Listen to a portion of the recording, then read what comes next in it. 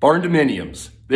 Some of them are super cool. So I have to begin by saying I'm a fan. I like the look of a log cabin style barndominium with exposed beams and porches and dormers. So I'm coming from a place of appreciation with the idea of a barndominium, but there are three things you really need to know about a barndominium.